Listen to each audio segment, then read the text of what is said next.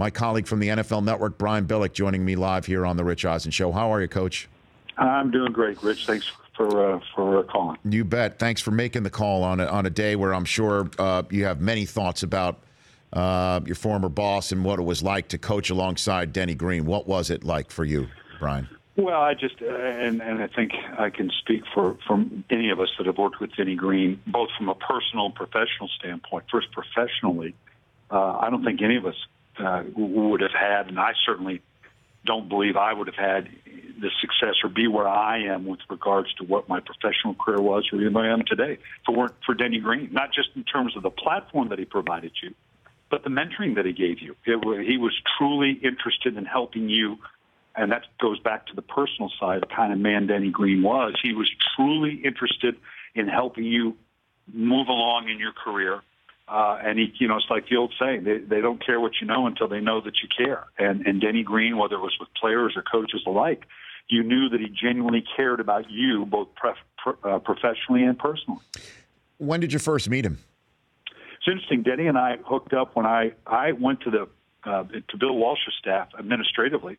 I was on the administrative side, the PR side, oddly enough, back when he first took over with the 49ers, back in, I believe it was in 78 or 79. Denny was the assistant special teams coach. So we were just two, down the line type of guys that developed a friendship, played racquetball together, and then kind of went our separate ways. When I went down to coach at San Diego State and on to Utah State, Denny went on to become the head coach at Northwestern. You keep in touch as you do in any profession. And when he came back to Stanford, reached out to me and offered me a chance to join him at Stanford. And that's where you first hooked up with him professionally. What's the genesis of Denny Green with Bill Walsh? Do you know that story at all? Well, Denny is obvious. Dennis was cum laude out of Iowa, a brilliant mind, hard worker. I remember at a time when African-American coaches were still trying to carve out a place for themselves, particularly those that sought to become a head coach. Bill Walsh recognized that talent and saw it very readily and brought Denny in. Like I said, was at Stanford. I think he gave Denny his first job. Or I should say the first job Bill Walsh was at Stanford, took him with him up to the 49ers. And I think Denny, I think, would have told you that Bill, and that's where maybe Denny developed some of that perspective. Bill Walsh was very genuine about helping us coaches move forward. So I think Denny was appreciative of that, was able to kind of pay that forward and drew many of those same concepts from a Bill Walsh that he applied in his own career. Brian Billick joining me here on the Rich Eisen Show. So how did it all come together in 1998, Brian? How did that all work Well, out?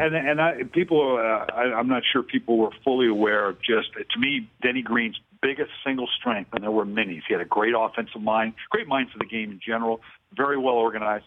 But in all my years in this profession, I don't think I've been around another coach that had such an intuitive understanding of players, both in terms of their abilities, his ability to isolate and find talent, whether it's in free agency, whether it's in the draft, whether it's the talent you have on your team, the finest personnel guy in the coaching ranks that I've ever been around. I remember time and time again, Denny admonishing coaches during, say, the course of the season or even getting ready for the draft. Don't tell me what a guy can't do. I know what he can't do. I can see the darn film. Tell me what he can do. Tell me what we can tap into to make this a better football team. And that was his secret. He found something in every player that could help that football team. And I always thought Denny, after he was done coaching, would have made an incredible general manager. And the question is, well, what did he say to the team after the NFC Championship game loss? I mean, how did he handle that one, Brian? That was the thing with Denny. And keep in mind, Denny was as competitive, had as much conviction, a passion for the game as anybody I've ever been around. But he also had a huge capacity to move on to the next thing. And I'm not going to say dismiss it, because that was very hurtful, as it was when they lost in the championship game in New York at the time.